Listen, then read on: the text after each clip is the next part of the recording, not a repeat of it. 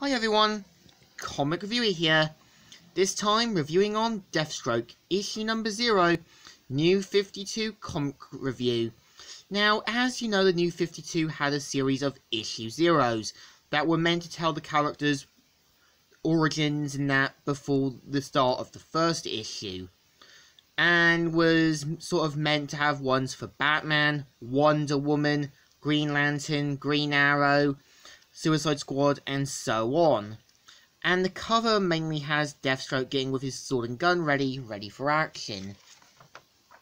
And the story starts off how, at the age of 16, Slade Wilson lied about his age to join the military, and showed a lot of promise as a soldier, with his future life Andeline looking on with her commanding officer, saying, "Captain Kane, it's your job to train here but those boys. Only a very few will be able to adapt." And so does see Slade Wilson's potential in the field. And of course, after talking with Slade Wilson by showing her skills in the battlefield, leaves Slade Wilson impressed. And of course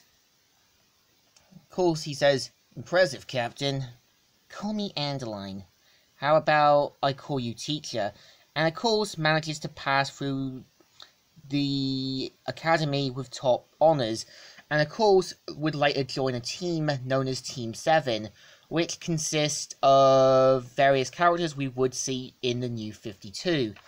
And of course there is a mission to infiltrate an area in a secret island.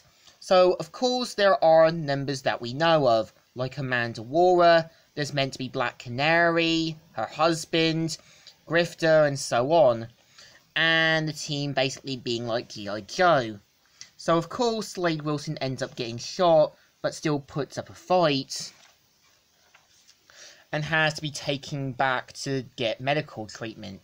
So of course the military give him a secret compound that brings him back from the dead, but not to the full extent.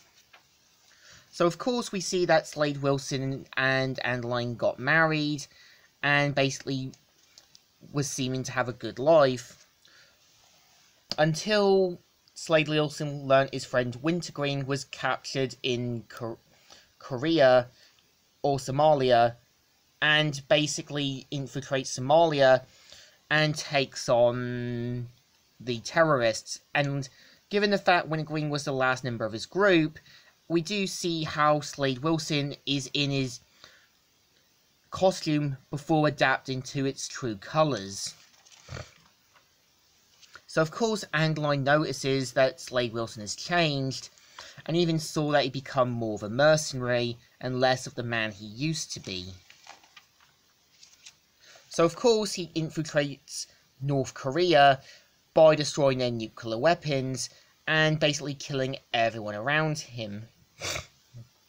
So of course Andeline is left shocked and appalled by what he's become, but still wants to stay with him despite his actions.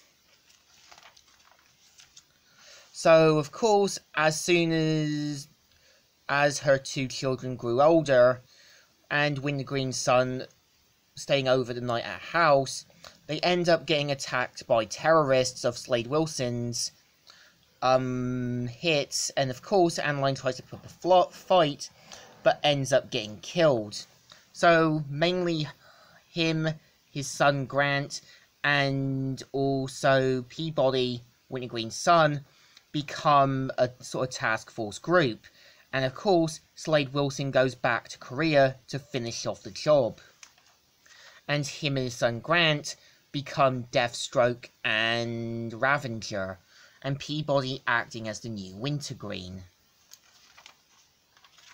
So of course, tragically Grant died, and Slade Wilson gets a gift, which used to be one of Andeline's. And of course, he knows something's not right. And we've seen how in Miami, someone is looking at pictures of Deathsttoke, and it turns out Andeline and Joseph survived. And Joseph has now become Jericho. And yeah, ending the story. So, Slade Wilson's origin in this one is a little simple. I think the reason why I feel the film Knights and Dragons worked was because the movie had a message that sometimes actions can lead to bigger consequences, and what if you did the right things for the wrong reasons.